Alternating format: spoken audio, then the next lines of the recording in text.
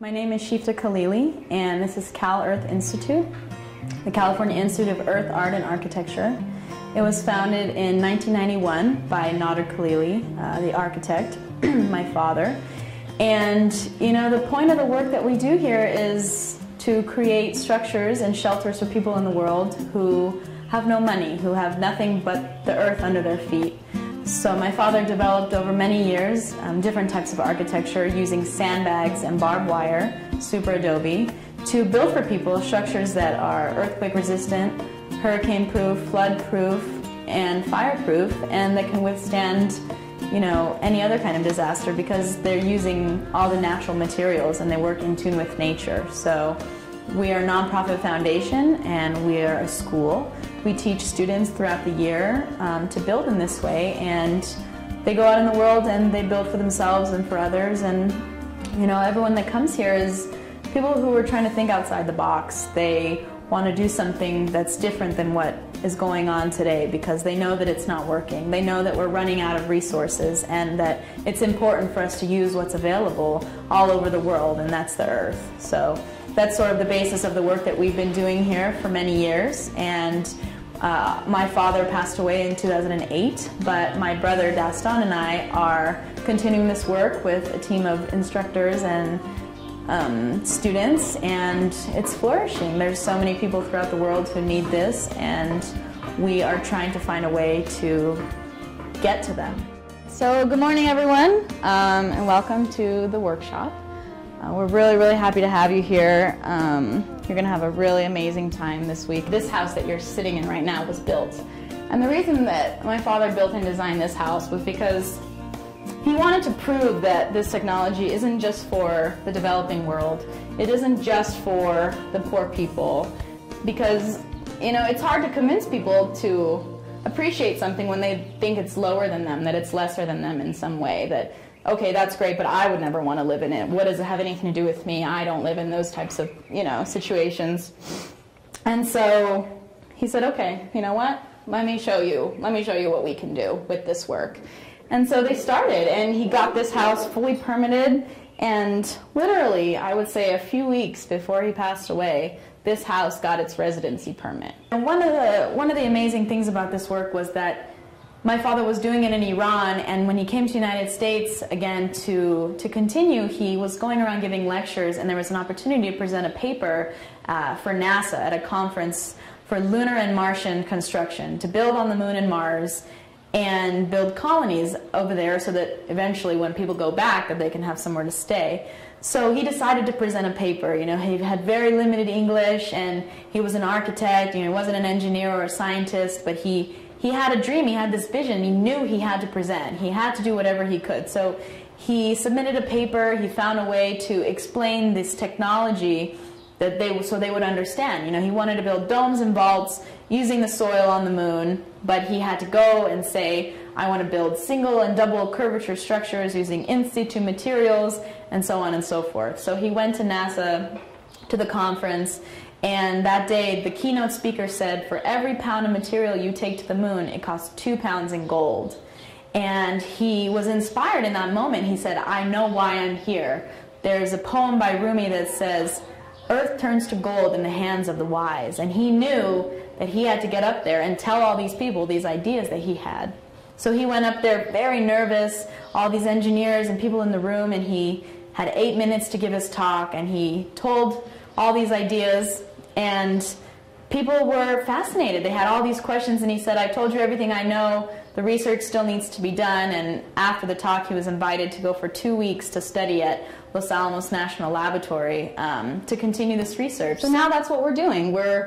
We have these workshops every month, and we teach 10 to 20 new students every time, and they go. And my father always used to say that, you know, you're not one person, you're 1,000 people. Because when you leave here, you're going to go tell someone who's going to tell someone, etc. And a whole new group of people is going to come here again, you know, forward-thinking, people who are really trying to do something different, something that obviously we know that what's happening now isn't really working, so what else can we do that's different? So the basis of this work is rooted in the 4 elements, earth, water, air, and fire, and that the harmony of these elements creates everything that's in nature, and that everything in nature is so beautiful and so strong, and so we use those principles here to build. The way we've designed these structures is that you can build, in a disaster situation, a small shelter of, say, 8 to 10 feet in 1 to 2 days with a team of about 10. So we've found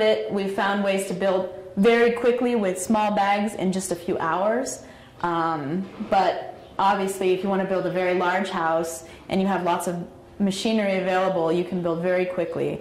We've also designed it in a way, though, that if you have no machinery available, it can be built by hand, the entire structure. CalEarth is really on the map in a lot of different ways than it was before, and you know, the work that my father left behind, we're here to carry it forward. And we've been able to deal with the building department and the fire department and the United Nations and all these different organizations who've come and they question and they say, what's this, what's this, what's this? And they go and they say, okay, yes, we see how this is a solution, you know. And what we're trying to do now is we've had people build, you know, houses all over the world, and we've done the research and we know how to build. Now it's time for this to be implemented in a larger way. You know, that's sort of where we're at right now, is we're trying to find ways to implement this work on large scales, because we know it can be done, we know how it can be done, and now we just need the opportunity to go out and build an entire community, build an entire village, an entire school, an entire hospital, and it's, you know, the whole thing, to show the way you can connect this architecture using the material that's right there on the site, using the people who live in the local communities, and that after you leave, that they can continue. That you're not, it's not like when I went to Haiti and every single person sitting in first class on the airplane was American. And, you know, they went to go give medical aid or give food or whatever it was, and they came back 2 days later feeling really good about themselves, you know? And I was on the way back like, gosh, when can we go back? We have things to do, you know? We need to go teach these people. I got to meet with the Prime Minister, the former Prime Minister, Yvonne Neptune, and he said to me, he said, you know what? Non-government organizations, nonprofit organizations cannot redevelop a country. No matter what they think, they cannot redevelop a country. It's up to a country to redevelop itself, you know. Nobody can rebuild Haiti other than Haiti. Haiti has to do it, or whatever other country, fill in the blank, has to do it for themselves, you know. And so when I was telling him that the types of work that we do is something that we want to teach the locals to be able to build, and to find ways for it to integrate with their own culture and their own, you know, practices, etc., to build it for themselves so that when we leave, it's continuing. It's not that we brought it and that we took it away. So he said, yes, okay, then that's something that we could definitely consider, because if people throughout the world are really going to be able to be successful, they're going to have to do it themselves. You know, there's no way that the American people can come in and save the world. You know, we've seen how well that's worked before, you know. You know, right now we've reached this economic crisis. Here in the United States, people have been severely impacted. Local communities around this area have gone, you know, people have gone bankrupt, lost their homes all throughout this entire area. So many of these homes that you see in this area are the short sale, owned by the bank, etc. And my father always used to say, how come when we want to buy a house or build a house, the first thing we do is we go to the bank to get a mortgage? You know, how come that's the first step? Why isn't it, how can I build for myself in a way that it will last my entire lifetime and my children's lifetimes, and I'm not going to be stuck paying a huge mortgage to the bank every month for something that is going to fall down every time there's an earthquake or a hurricane. So what we really have seen this past year especially is a lot of people who've come here who are just fed up with it. They lost their house, whether it was in the fire or to the bank, and they just don't want that to be the case anymore. They want to do it and find a way so that they can build it for themselves, that they can use solar and wind and lower their bills and live in something that's sustainable, that they know will last and that will also be good for the environment, that isn't causing more carbon footprint, you know.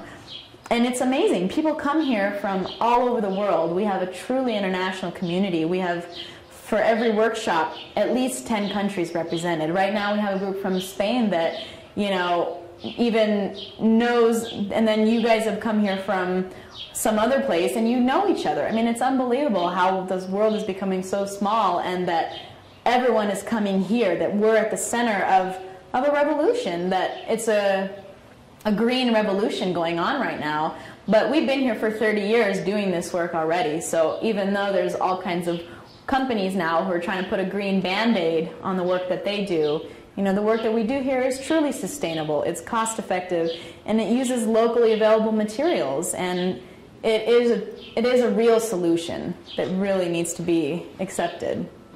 This house has an address sitting on the side of it. It has a mailbox. I mean, it's a real house here in Hesperia. And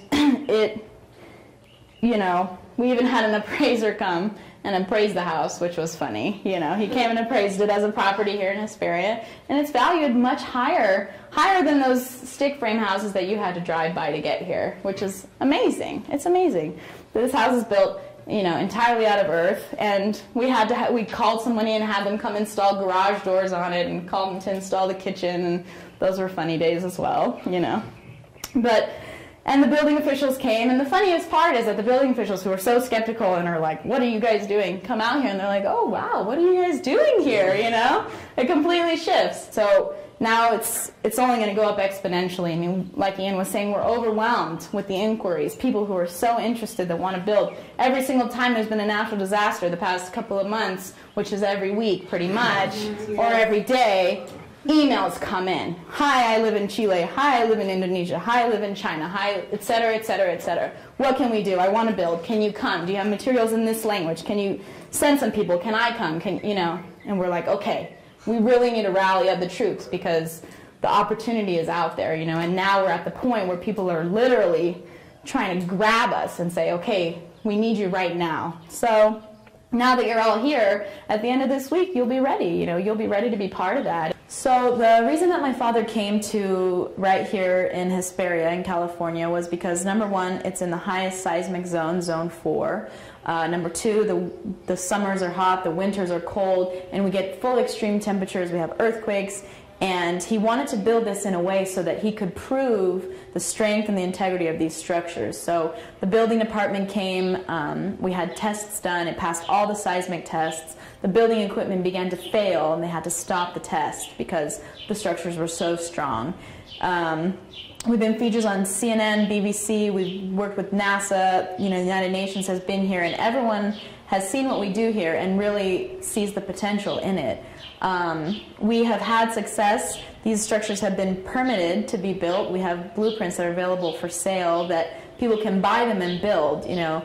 Now that they've gone to an international building code here in California, and once we get our plans updated to the most recent code this year, it'll be even easier throughout the world for people to be able to do this work. We've had it been built all throughout the world.